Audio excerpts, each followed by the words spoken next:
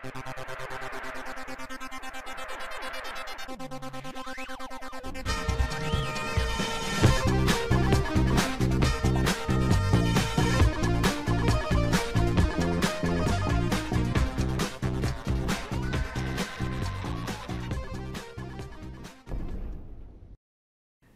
guys, welcome back. This is Matt Chat episode 453, featuring part 2 of my interview with the great Brian Heins, this time on the game Tyranny. We finish up our discussion about the Outer Worlds, and then we launch into all kinds of stuff around Tyranny, the combat system, the dialogues, the story, the nature of evil. I asked him asked Brian some of the questions sent in by you guys, so I think it's a really good discussion, a lot of exciting stuff. We also get into the future of Tyranny and the campaign setting and much, much more. A lot to cover here, so without further ado, here is Mr. Brian Heins. You know, I really appreciate these sort of shorter, or however you want to say it, you know. Yeah. The smaller scope just makes it easier to complete, and plus, even better, you actually get to replay it now. Yes. You don't see some of those other paths. It's like more focused rather than shorter. I mean, is this for you more like just making a virtue of necessity, I guess, or is it something that you think is, that you would choose to do even if you had unlimited money and time? Well, I mean, often if you have unlimited money and time, like it's very easy to keep spinning your wheels and not really making forward progress. Like one of the things that you learn very quickly, I think, in any job or any creative endeavor is that boundaries help you focus and move forward. Mm-hmm. Like if you can just keep like running off in any direction you want to, like that's fun and all, but before long you've like now spread all your focus in too many areas and you can't really like get any one of them very far along. So by actually having some limitations and constraints on your creativity and energy, you can actually drive that a lot further than you would otherwise. Personally, I remember like being a kid and playing RPG games. Like I would like my What are some of the ones you like to play? Like the original Dragon Quest, Dragon Warrior games on the NES, sure. Ultima, like a lot of like Crystallis was one of my favorite RPGs of like the first JRPG I ever played was that, even before Final Fantasy. But like I remember I would be able to purchase like maybe one of those every couple months, so the fact that the games lasted me for months and months of time was perfect. That was all I could afford. Like now, I don't have time to play 100 hours of an RPG. It just, there's no way, like that plus all the other games I have to play for my job in order to like just stay current. It's really hard to actually play through a full RPG and experience everything about it. So I think that's true for a lot of people these days. I think that having a game that is a bit more focused, a bit shorter, does allow them to actually finish it and get the full experience out of it. And I think one of the benefits of an RPG is that you can replay it, you can make different choices, you can build your character a different way and get a different experience. So even if a game is 30 hours long and if you're really enjoying it and you want to play it again, you can get a different experience out of it for the same, but not have to spend more money. You can just get a different story entirely depending on the choices you make. So I think that's one of the things that make RPGs one of the best value for the dollar that you can get these days. Oh yeah, I mean, just pound for pound, you're not going to get a better deal in terms of entertainment. Yeah. Well, with this, the more limited scope, was that something that was there from the beginning? Or was it something that sort of evolved, like, I think we should narrow this? I was just thinking about some of the stuff that was either cut or wasn't in there. I know some people were talking about the romantic options. I guess there must have been at some point at least a plan to have romance between the characters. Well, it's definitely, I mean, for Outer Worlds, there's a thing that like we discuss for a lot of our games. It's just one of those things that it's hard to do well. It's hard to have those feel meaningful, like the interactions actually make sense without defaulting like a systemic thing where, here, I give you a gift, now it's time for you to love. Just thinking that. Yeah, that's like, not going to bring a tear to anybody's eye. Exactly, yeah. That or the, okay, we've now hit this quest point, so we're going to play some like pseudo-erotic cinematic of you having sex with a different bank. And it's like, okay, okay, but not really what I'm looking for from my RPG. I think it was interesting for the Outer Worlds that like the romance effectively was between a companion and a different NPC, and that was her quest specifically, was helping her to make that emotional connection that she hadn't been able to make before. I think that we got a lot of great feedback from a lot of players about that quest specifically in that moment. So there definitely is like a huge demand for romance and deeper relationships in RPGs. It's just something that honestly with the Outer Worlds, given like our timeline and budget and the fact that we're building this game from scratch, like it was first game Obsidian done using Unreal 4 engine, so everything about the code base had built up from completely beginning. Like there were a lot of things that we wanted to do that we just had to say it's just not feasible given the time and constraints we've got. So we just had to kind of pare back the feature set and pare back the overall scope of the game so we could really focus on the polish and the quality and making sure it was a good, solid experience for players. And I think that's the thing that people will like remember when they're looking back at the game in 5-10 years, is that there's, even though there's certain things that aren't there that we maybe would all want, what is there is high quality. Yeah, just wanted. Are there people out there that are like, man, this was a great game. I love this. It was awesome, but it didn't have those romance options, you know. So, I mean, is that like? I was kind of surprised. I mean, that's an important thing for some people. I think it definitely is. Like, we have gotten feedback that people are like want romance, or they want to be able to romance specific companions. There was actually like one reviewer. I can't remember which site they were writing for, but they really wanted to romance Vicar Max, like Daddy Max is what they call it. Like, okay, this person's really into it. Yeah. Well, are you ready to move on to Tyranny then? Sure, yeah. So I got just tons of questions about this game, and some from a mutual friend of ours, George. Who, by the way, thank you. I want to thank him for helping me contact you and get this all set up. And I had him on the show, of course, back in November. But anyway, here's his question. He says, since I wasn't at Obsidian at the time Tyranny was developed, how did that setting take shape? I thought there were a lot of interesting locations and characters. Who was involved in creating that world? Was it a collaborative, iterative effort, or was it mostly one or two people? So the design for Tyranny kind of existed around the studio for years before I was involved with the project. It was one that while we were working on South Park and even before that Chris Avallone and Fergus had been pitching around to various publishers looking for, like, they basically were trying to get like funding to make a Skyrim type or a Fallout New Vegas size RPG again. That just financially wasn't happening with a lot of publishers. So after when the Pillars of Eternity Kickstarter did so incredibly well, they took like that idea and kind of retooled it and pitched it to publishers as a game in the same style as Pillars of Eternity, more like the classic Infinity Engine style game.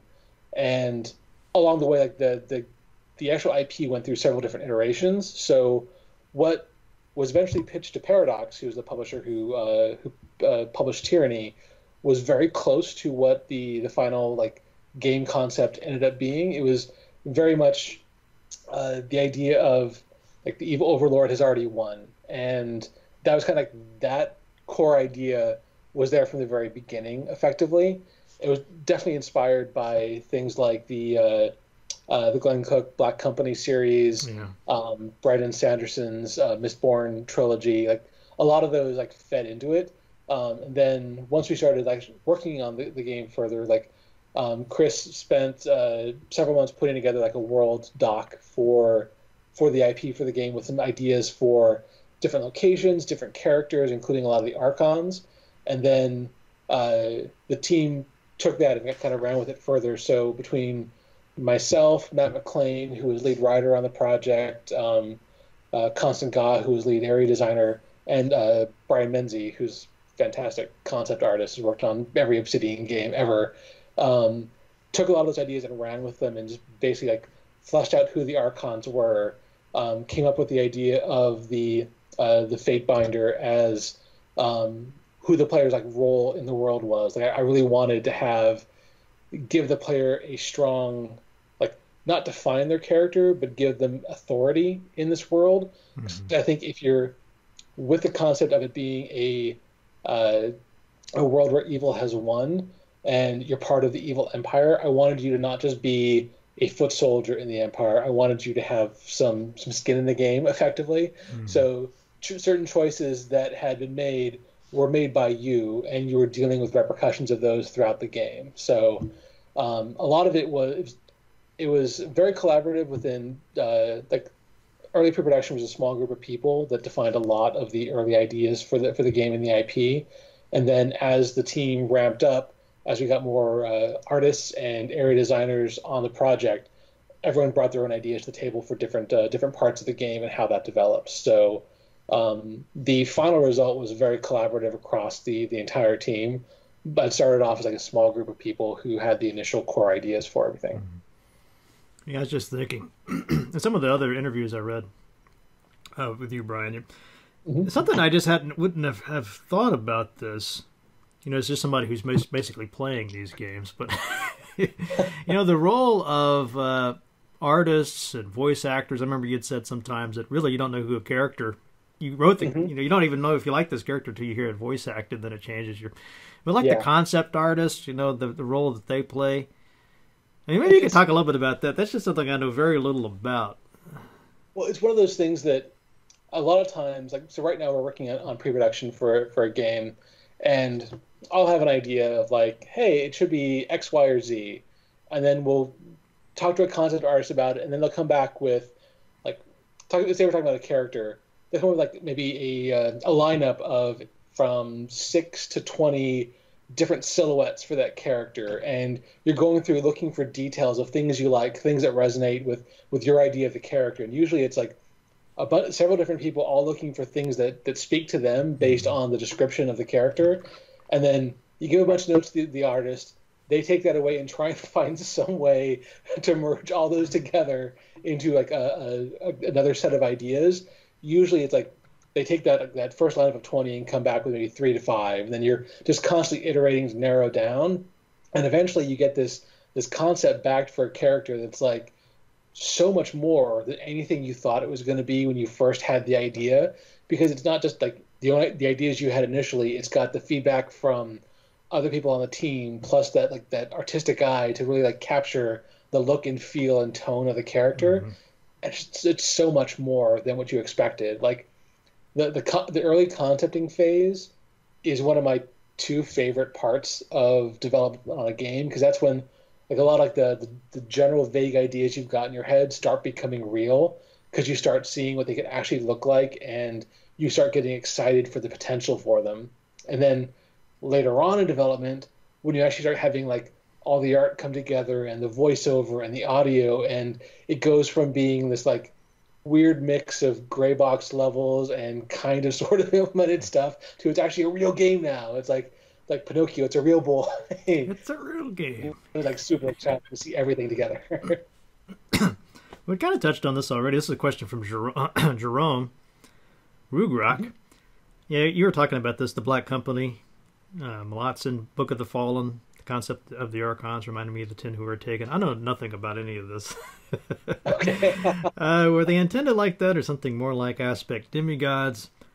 Maybe here's the question. Are there any plans to get more information about this world out there, maybe for pen and paper RPG players? So definitely things like the Black Company was a definite inspiration for Tyranny and the Archons. It kind of started with the idea like the 10 who were taken, and evolved more into the basic conceit of the world is that belief is a power that can affect and change the world. And people who are famous, who are well known, start being shaped by the beliefs people have about them.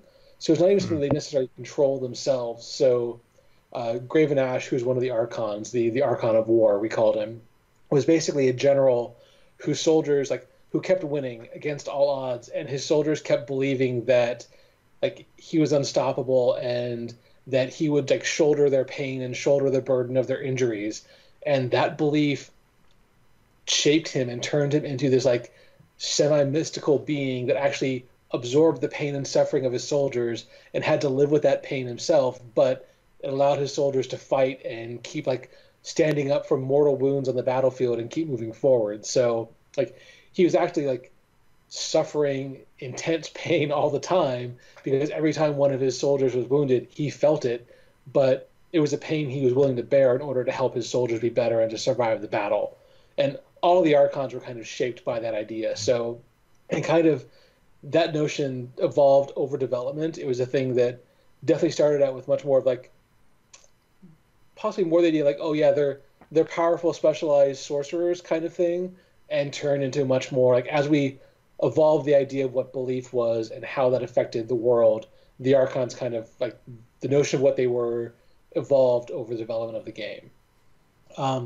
As far as the IP for Tyranny, it's one that like I really would love to make more games set in that world. Like this is one of those things that if I won the lottery, one of the things I would do with the money is try to buy the IP from Paradox so I can make more games with it.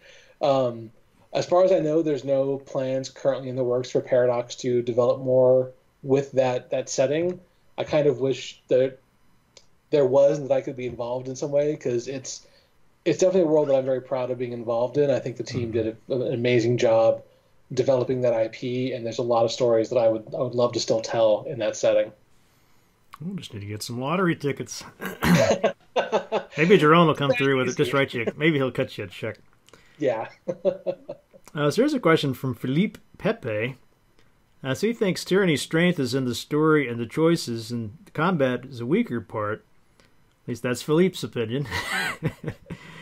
Anyway, he's curious if you considered making the game combat-free, and if you think that would work, or is combat a vital part of this kind of RPG?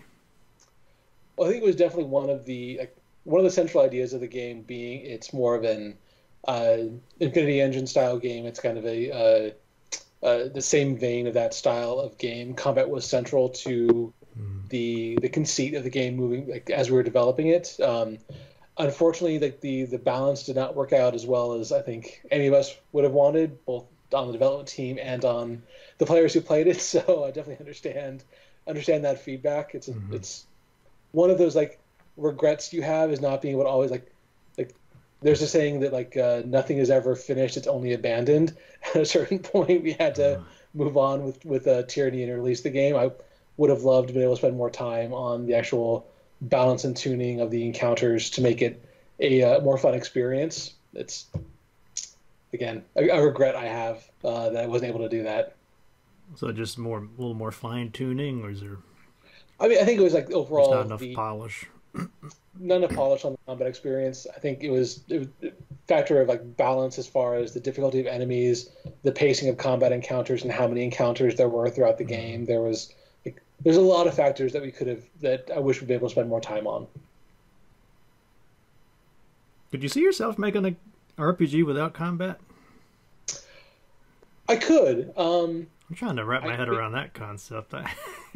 Well, I mean, you look at something like Disco Elysium. That's, okay. I mean, it's not like a full RPG. It definitely has RPG elements. It's like kind of like an adventure game with some fantastic dialogue, fantastic narrative exploration in the game.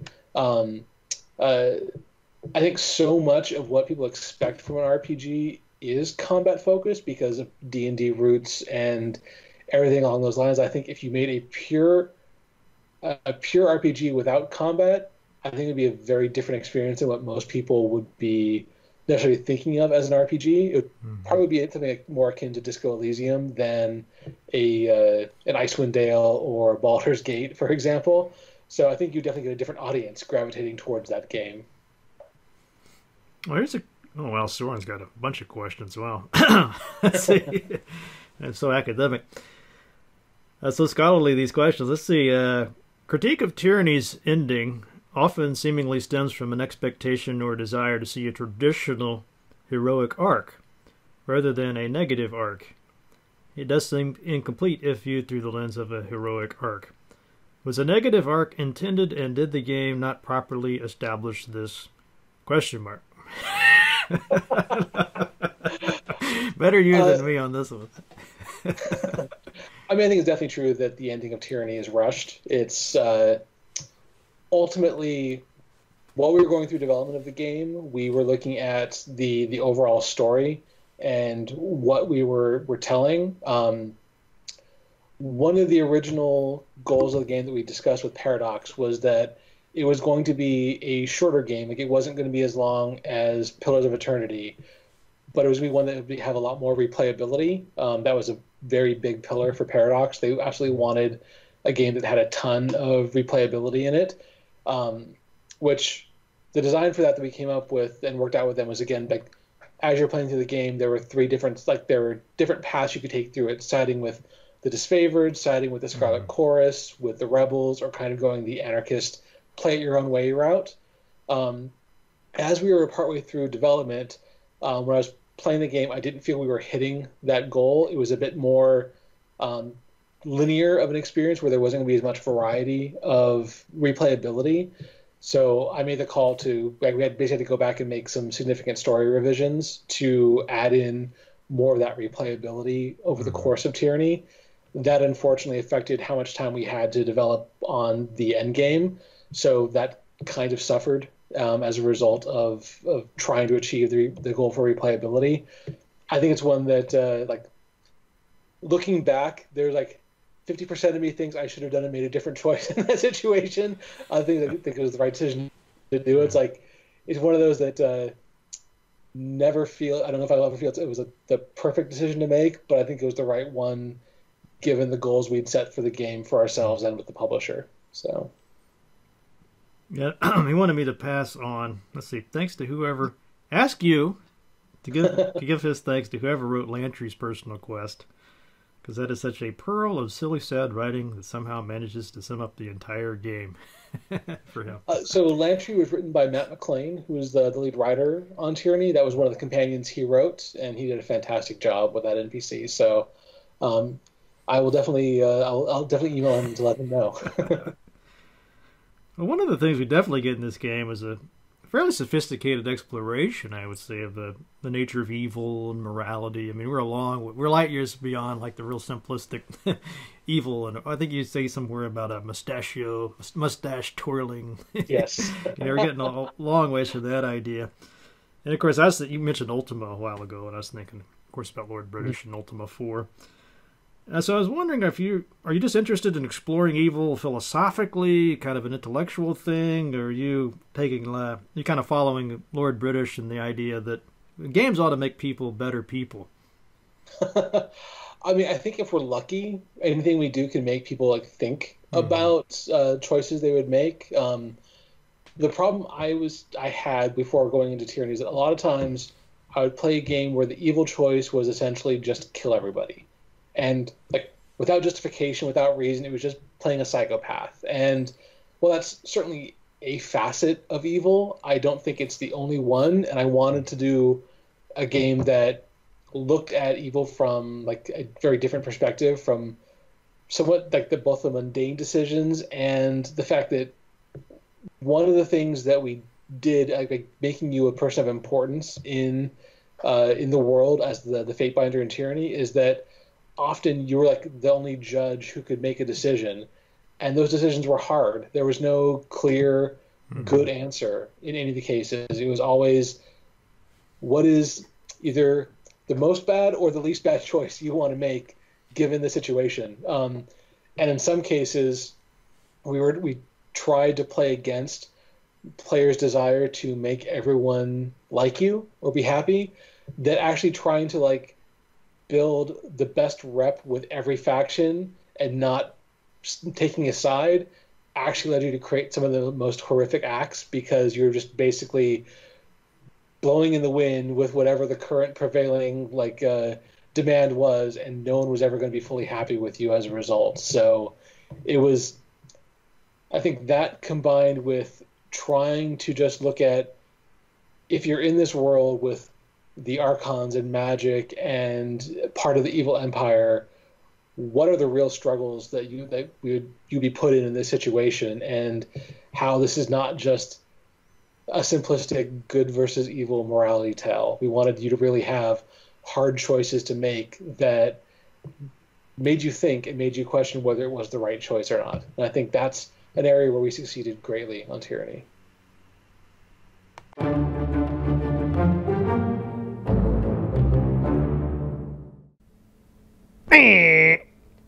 And that's all for this week's episode. I hope you guys enjoyed that.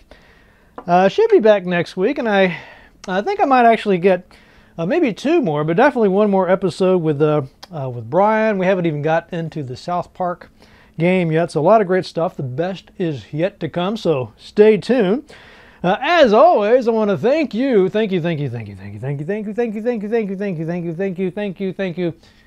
Have I thanked you? Thank you for supporting this show. Really means a lot to me, guys. I mean, you know, what can I say? I know a lot of people are going through pretty horrible times. You know, I don't want to be a downer here, but, you know, quite honestly, it's been kind of bad here too. You know, what can we say? I know we're kind of all in this thing trying to get through. If you are, you know, in a good position, you know, you're in good health, your family and friends are fine, you got your job, or you're going back to work, everything is cool, then please do consider supporting the show. Just head over to that Patreon link in the show notes. $1 per show is all I ask. I think it's about $3 a month, something like that. But I could really use your help because, you know, quite honestly, a lot of people have had to suspend, you know, sort of prioritize. I totally understand that.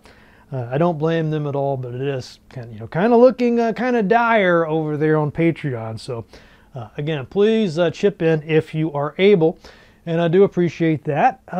And of course, spreading the news on Twitter about new episodes, Facebook, all that good stuff. Really means a lot to me, guys. So once again, thank you. All right, what about that news from the Mad Cave?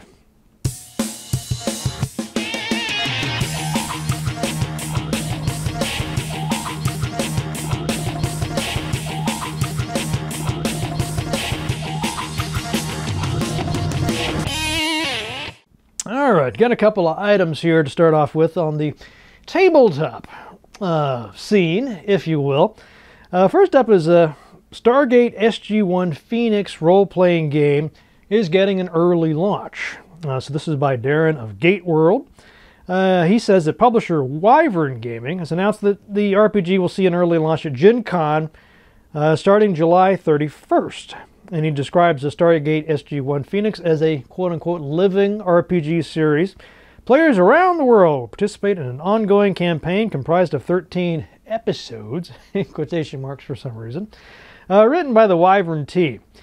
Season 1 will culminate in the final episode of the shared story to be released at Gen Con 2021. So it sounds pretty cool. You know, if you got to know, a lot of people are kind of getting back into the tabletop stuff. We're doing Roll20 and what's the other one? Fantasy Grounds. You know, been playing some games on that. You know, so if your group is kind of into Stargate, you might want to run that game past them. Sounds pretty cool. Also, Jim Johnson, now switching from Stargate to Star Trek. Jim Johnson of StarTrek.com writes that Modiphius Entertainment has announced a long-awaited tlhIngan edition of the Star Trek Adventures role-playing game, available now for print pre-order at Modiphius.net. Or you can get the digital version immediately. The Klingon Empire Core Rulebook, a complete alternative edition of the Star Trek Adventures role-playing game, containing everything you need to explore the galaxy as fearless and honorable Klingon warriors. And so the ebook there is about $20 when you adjust for inflation, GDP. I don't even know what that is. Anyway, it's about $20 for the ebook version and $45 for the print book. So again, if you're kind of bored with the traditional, Dungeons and Dragons type stuff, you might want to try Star Trek. And to be quite honest with you, I'd much rather play the Klingon side of things. I think those guys are awesome. It's probably one of my favorite things about Star Trek. But anyway, that's available over at Modiphius.net. And then finally, speaking of dire financial situations, wait till you get a load of this. So Joel Haruska of Extreme Tech writes that after 15 years, retail video game prices may be rising. So apparently back in 2005, all the big players got together and decided they would fix the prices basically from $50 to $60 or $49.99, blah, blah, blah, blah. So that's been the case all this time, even though, of course, inflation has reduced the value in absolute terms. You know, I always thought this was crazy when you look at old gaming magazines. If you have any old game magazines, you know, flip through them sometime and look at the prices, and you're like, man, that's like today's prices, even though the money was worth a lot more back then. So that gives you some clue as to what this is about. But anyway, let's see. 2K is raising the price of its upcoming NBA 2K21 to $69.99, $70, or up to $100 for this Mamba edition. So Joel here, you know, you should read this article because he makes some pretty good points about, you know, it's not necessarily a negative thing. You know, he says it could be a good thing. Maybe the publishers will just raise the price, the retail price, and then that will let them cut down on all the microtransactions, loot crates, sort of shenanigans people don't like. That seems kind of optimistic to me. My guess is they will not reduce that. You know, they really want to squeeze that last dollar from you, so I kind of doubt it. But we'll see how it goes. Love to know what your take is. You know, would you be willing to pay more for a game if it meant you didn't have to deal with the microtransactions and all that sort of stuff you have to purchase in-game to be competitive and whatnot? It doesn't really apply to any of the games I play, so I'd like to know what your thoughts are on it. All right, I guess that will do it for the news. So how about a quote? And if you get the time, go to Brainy Quote, the site I use to get my quotes from, and type in tyranny. There's just a lot of great quotations. I mean, a lot of the best thinkers. I mean, Plato's on there, all these sort of famous political philosophers, politicians, leaders. They've all got something to say on the topic. But I really like this quote. It's from an C.S. Lewis, who wrote the Chronicles of Narnia. And I think, was that other one, the Screw Tape Papers or something like that? Anyway, the quote goes something like this. Also did a lot of science fiction now that I'm thinking about it. Anyway, the quote goes something like this. Of all tyrannies, a tyranny sincerely exercised for the good of its victims may be the most oppressive. So ponder on that and see you guys next time.